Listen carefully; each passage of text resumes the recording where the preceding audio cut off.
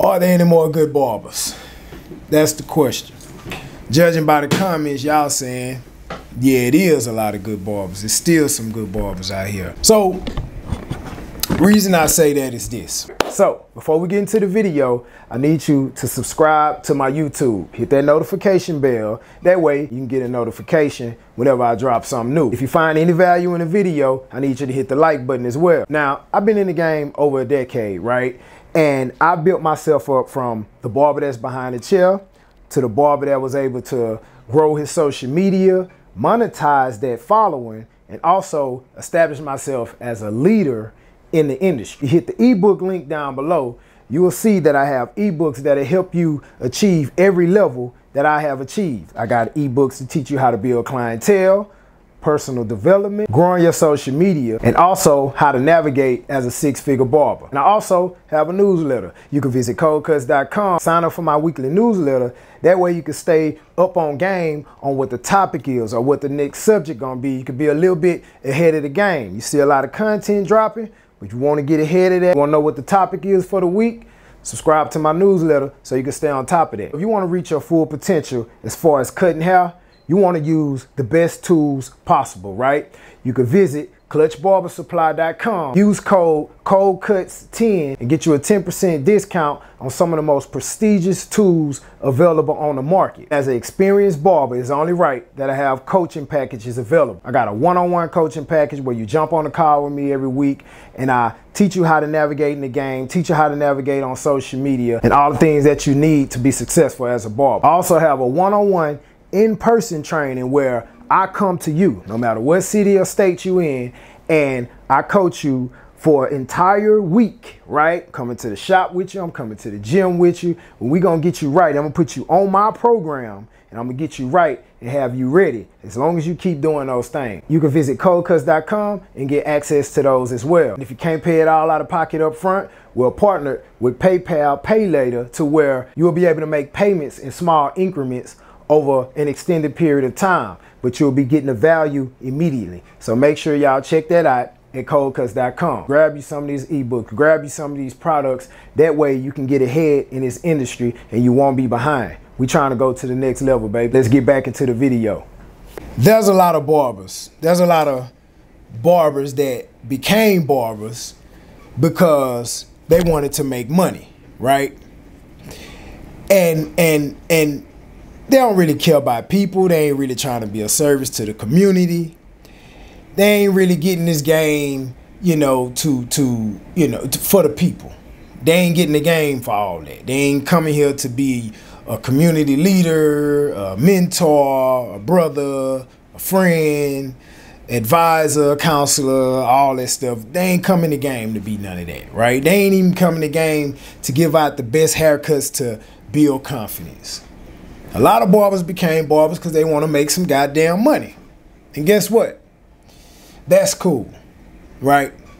But along that journey, I'm going to need you to do what good barbers do while you making your money. Can you at least do that? If you got into this game just for money and just to make the money, right? If you got into this barber game just to make the money, can you at least do what good barbers do along the way, right? And that's one of the problems that we're having right now in the industry when they say good barbers are few, far, and in between. I can't tell you how many times I get new clients. I'm here in Houston, Texas, the city with the most demand for a barber in the country, right? Check your stats, check your statistics. If you know about barbering, you should know that. So we got the highest demand for barbers in the country.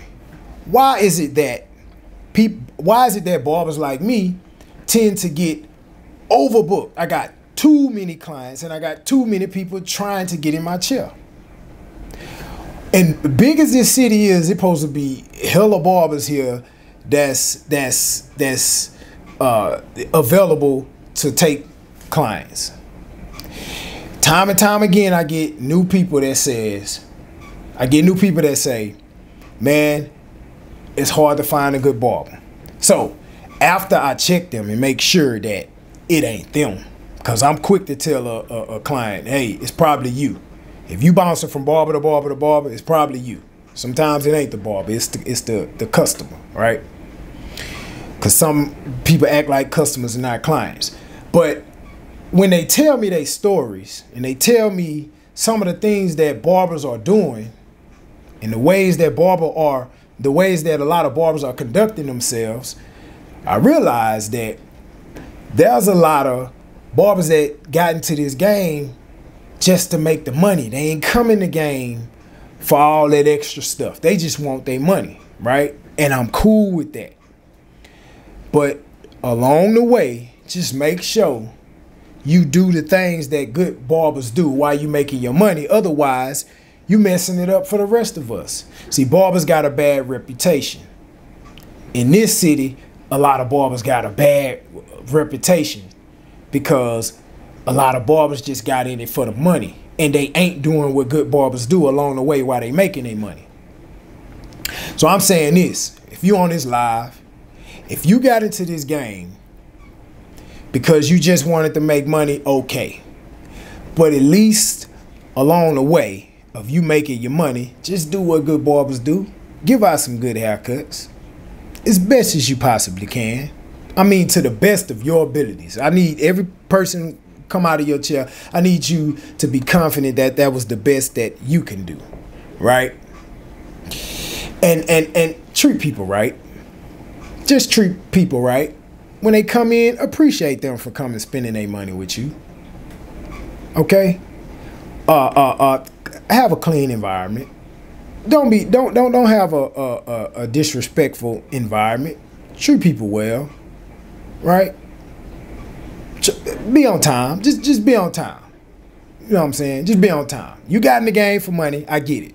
But just be on time. Just do what good barbers do while you making your money, please. Right? Stop taking your smoke breaks. Stop taking your smoke breaks in between clients. Stop leaving the client in the chair saying, hold on, wait a minute, and going step outside all on your phone smoking your joint. And this person sitting there waiting for you to come back in. And then they create this narrative in their head. All barbers like that. They create this narrative in their head that all barbers are like that. And because you got in the game just for the money, you fuck it up for the rest of us barbers. Now the reputation bad. Now you got everybody running trying to cut their own goddamn hair because they don't see the value in paying a barber because the barbers that they went to got into the game for money, so they ain't treating the people right and respecting the people's time and all the other shit they supposed to be doing. All the other shit that good barbers do, they ain't doing. So then you fuck up the game for the rest of us. Now everybody going, and a lot of people going running back trying to cut their own hair, giving themselves chili bowls and shit, just because they haven't got their money's worth from these barbers who just got in the game for money.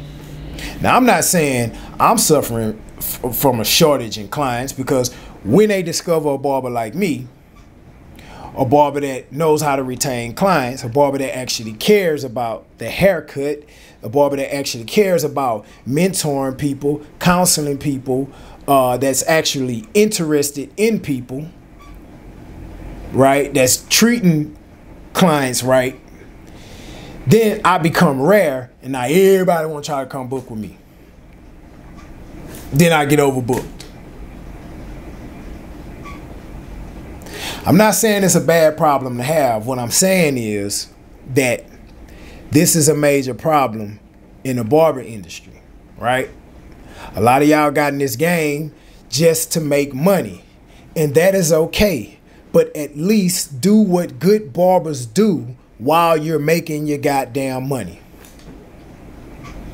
Because if you're gonna get into this game, if you're gonna choose the barbering industry to provide you with a substantial amount of income or a lucrative amount of income, and provide you with a lucrative career that makes you make a good income, at least do what good barbers do, right? So if you say, damn, I want to be a barber because I want to make money, okay, cool. You don't care about people, you don't care about none of that, okay, cool. But just see what a good barber does. And when you get in this game, start doing that. Please, just start doing that. because you mess it up for the rest of us barbers. And people got this preconceived notion of a barber, right? They got this perception of a barber, and it's bad. They think we all cocky. They think we all take smoke breaks. They think we all disrespect people's time. They think we all put our homeboys in the chair before them and skip our homeboys and family members up in front of them in the chair. They think we all give out chili bowls. They think we all just want the money, right? This is how people think. They say, those barbers. Look at my comments. It's all in my comments online. They say, man, these barbers this, these barbers that, right? People will spend their money if they see that they're getting value from that. And it ain't just a haircut, right? So if you got in this game just to make money, understand that good barbers don't just do haircuts. Good barbers bring value to people. See, good barbers are in the business of people, not just making money. You can not be a barber and own a shop and make money. You can not be a barber and come out with a product and make money, right? You can not be a barber and find other ways to get into this industry to make money. We see it all the time with a lot of barber expos. They just in it for the money. Ain't never stood their ass behind a chair for a long period of time and actually cut some hair and built community, right? We see it all the time. You do not have to get behind a chair and cut hair and deal with the people in order to make money. If you want to come in on the business side, come in on the business side.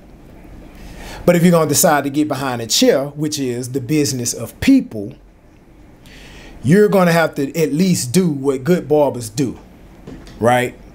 This is to uphold the integrity of barbering, right? Uphold the essence of barbering. I'm going to tell you like that. I'm going to take you back to the street right quick.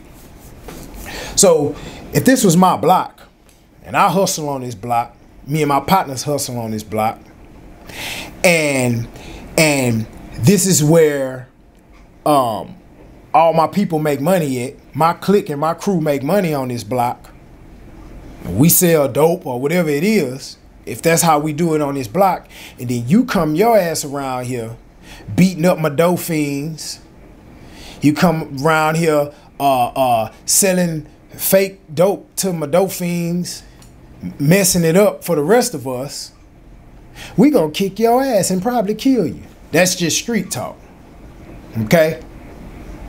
But see, same way in the barber industry. Okay, you came in it just for the money, but this our block. This us real barbers that got into the business of people while we make our money. This our block. Barbering is our block. And if you're going to come over here and make some money, you need to do things the way that we do things. Or we should kick your ass. We should kick you up out of here. We should boycott you. Right? I'm telling you, if you got into this industry just for the money, that's cool. It's fine. That's cool. But at least do what good barbers do. At least do what good barbers do. And good barbers build community. Good barbers care about people. Good barbers care about people's time. Good barbers mentor little boys with no fathers. Good barbers counsel people. Well, good barbers give people therapy sessions, unlicensed therapy sessions, right? Good barbers actually care about people, right? And you see a lot of people these days complain about barbers' prices. It's not that the price went up so damn high. With inflation, I'm sure they get paid more at their jobs, whatever, right? I'm sure that they found a way to make ends meet, because if everything else is inflated, at some point their job is going to pay them enough to keep up with inflation. Cool. It's not that. It's not inflation why they tripping. It ain't that our prices are so inflated. It's just that they're looking at their money, and then they looking at the value that the barber brings. I ain't talking about just a haircut, because you only cut hair so good. They're looking at that. They're like, what the hell I'm paying $40, $50, and $60 for a haircut for, when this person is taking smoke breaks in the middle of the cut? When this person shop smell like weed, when this person disrespects my time, when this person talk to me any kind of way, when this person skipping their homeboys and family in front of me, like, what the hell am I paying a person like that for? This person ain't ever at the shop when I pull up, right? They start to think more, right? So it's an interesting time for barbers because the price points we at now, people are thinking before they spend money. And when they think about the value you bring as a barber and the way that you do business and the type of person you are, they're going to be real strategic on who they choose to get their money to. They'll spend it. They ain't tripping, but they're going to be strategic of who they spend their money with, because now it ain't a little $10. It ain't a little $15 no more. It's $40, $50, $60, even $100 now. People will spend it, but they're going to think about it before they spend it.